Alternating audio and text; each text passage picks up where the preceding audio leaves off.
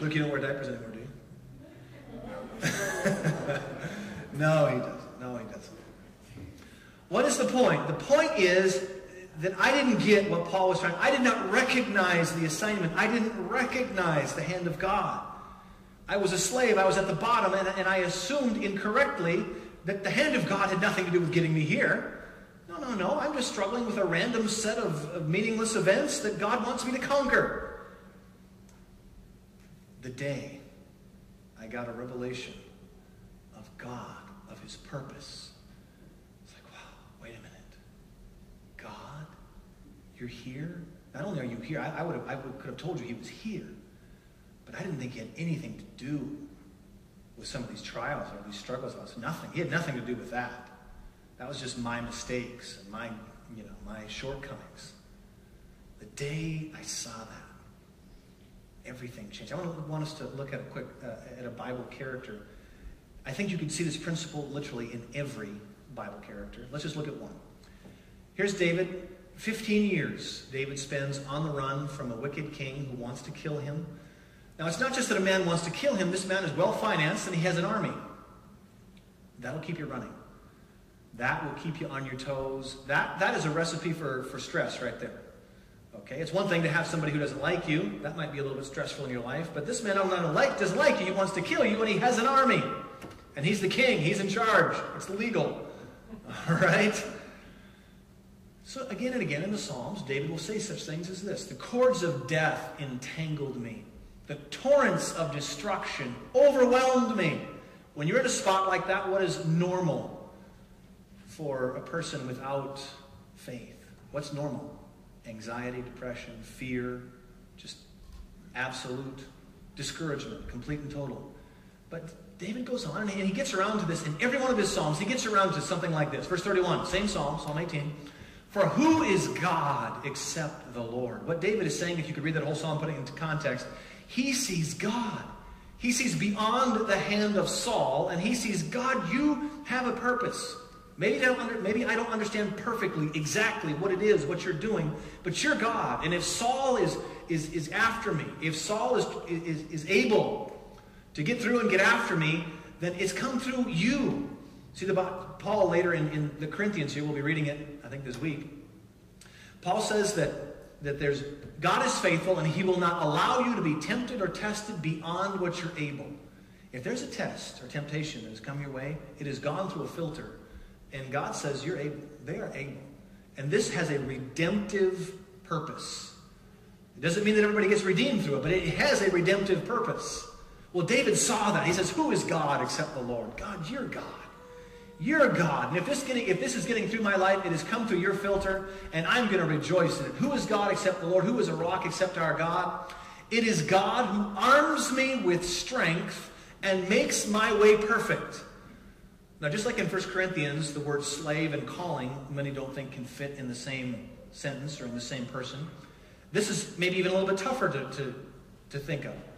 How in the same life, at the same time, can the cords of death entangling me and my way being perfect be the same? I'm in a cave running from a killer. How can that be perfect? Well, David got it.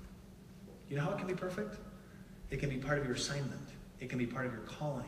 It can be a revelation that God is doing something. I've said this 6 times. I'm going to say it again. Your life will spin on a dime. The day you start looking beyond the trouble, beyond the person, beyond the thing, beyond the financial difficulty, and see God. And start dealing with him.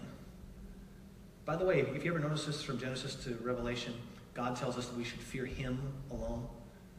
The day you start seeing straight and start seeing the hand of God, if you see straight, you'll fear him alone, because you'll recognize it's him and me. It's him and me. If I've got troubles, it's with him, and I can get these things straight. I'm not suggesting that he is the one who there is a real devil who wants to attack you, but if he's gotten through, he's come through a filter, and God has a redemptive purpose that God wants to produce something in you. And when you know that purpose, life ceases to be this random set of meaningless events, and you're going to get what David got. It is God who arms me with strength. I can testify that day in my life, everything changed. I went from discouraged and whipped, and I don't know if I was depressed, but I was pretty close, to the point where I couldn't even, enjoy my new baby son, to being armed with strength. Armed with strength. I went to the same, that next week, after getting this revelation that the hand of God had me right where he wanted me, and he had a purpose in these struggles, that next week was so bizarrely different. It's like two different lives. It's like two different people. That next week, as I recognized, God has a purpose. I didn't even understand exactly what all the purpose was. I just knew he had a purpose. And all of a sudden, for one, I started enjoying my life bizarrely more. Let me walk you through this a little bit. Tell you some of the changes. Before that time, now, I would have said that I actually prayed a lot more. I don't know if I prayed more, but I guess I will. I'll say I prayed more. But actually what I was doing was more worrying out loud. I was more praying, God, fix this, fix this, fix this. God, help. God, fix this, fix that. God, help. The day I started getting a revelation that the hand of God was in my life and there was a purpose in where I was at, I kept praying. But all the stress and striving was gone from my prayers. And it became much more, again, I don't have time to explain everything I would have prayed. Obviously, I continued to pray for God to be involved in things and God to fix things. But it was a completely different tenor in that prayer. But the base of my prayer became, God, thank you. That became the foundation of my prayer life right there. God, thank you. When you see God in your life and you get a revelation of how awesome he is and his involvement in your life, you will start thanking him. That's what the Bible says, to give thanks in all things. Thank you, God. Thank you for your hand. Thank you for what you're doing in my life. Thank you. But you're tempted to say, but Pastor Brian, I lost my job. Thank God.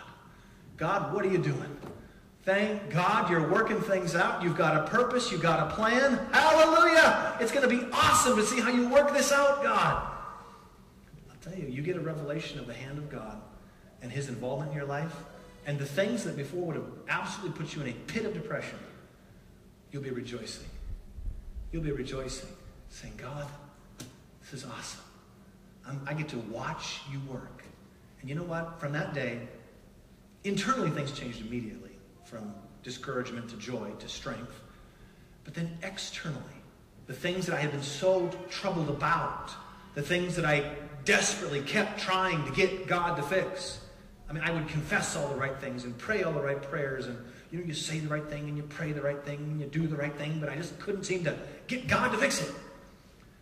The day I got a revelation of God's hand and his purpose, externally things started to change.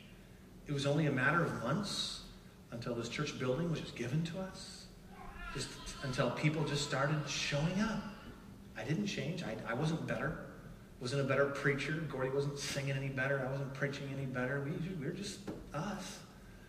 But God started showing up in greater ways, and greater things started happening. And I am absolutely convinced that a huge part of it was just getting the revelation that God has a purpose. Seeing his hand, embrace him, rejoice in him right where I'm at. If you can't rejoice in him where you're at, you're tying his hands to lift you up. He wants to bless. But what happens if he blesses you while you're still fighting and fussing and kicking and trying to fight your way to the top? What happens when you get blessed in that situation? Well, you get the wrong interpretation in your head, and you get blessed, and you come out saying, yeah, I know how to do it. I can fight my way to the top. You know, these other turkeys, they just don't know. They're too weak. But I know how to get to the top. Now you see the hand of God and start recognizing his hand. You start praising him, and he'll watch him bless you. Since that time, I have seen God. But my whole prayer life, my life is so much different. The truth is, I worked a lot harder, at least internally. I worked a lot harder before that time. Strived a lot more to get the church to grow. Since that time, I mean, please don't misunderstand. I'm not suggesting, well, since that time, I've just sat by the pool and... No, of course not. Obviously, we have a part. We have to do our job, obviously. But it's been much more a stature of watching the hand of God, realizing God is at